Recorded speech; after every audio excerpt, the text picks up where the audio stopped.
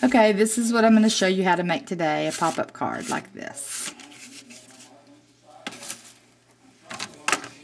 You're going to take a piece of 8.5 by 11 cardstock and you're going to cut it down to 4 1/4 this way by 9 inches this way.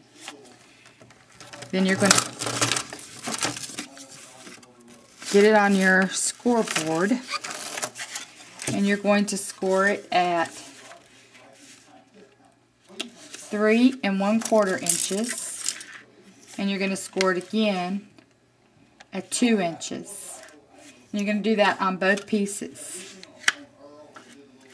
You're going to have a valley fold and a mountain fold on both sides, so your cards are going to look like this.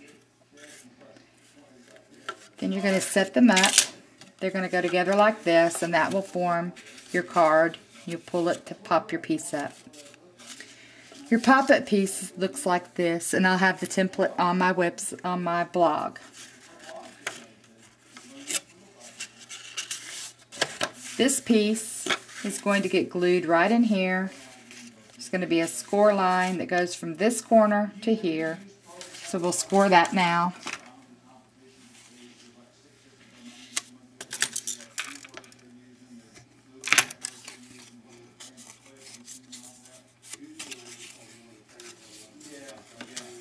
So your piece is going to go right here and be taped down in here. So I'll tape that now. You can pause it. Okay, so I've got my piece glued down here in this little section. So this is going to be my pop-up. This part here, you're going to eventually be able to trim around to fit your pop-up like we did on this card. I trimmed it down to fit the ball. So just leave that for now. And your card, see, that's already going over the top. I know I'm going to have to trim that off, but I'm not worried about it right now.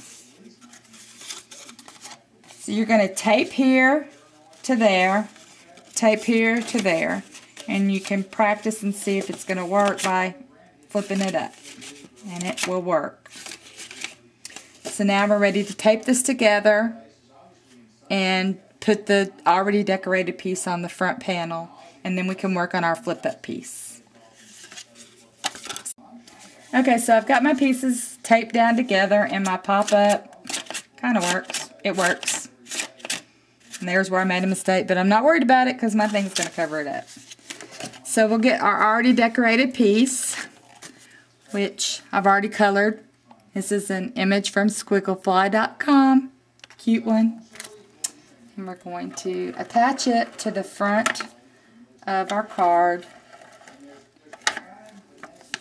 This one actually is going to open up and flip up on the different side than the House Mouse card you saw.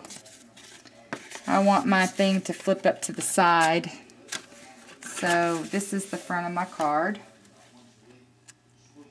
And the good thing about this is you can always trim later. There's a little bit of give room in this. So you've got your card. I can always tie a ribbon around here if I want to decorate it more like I did on this.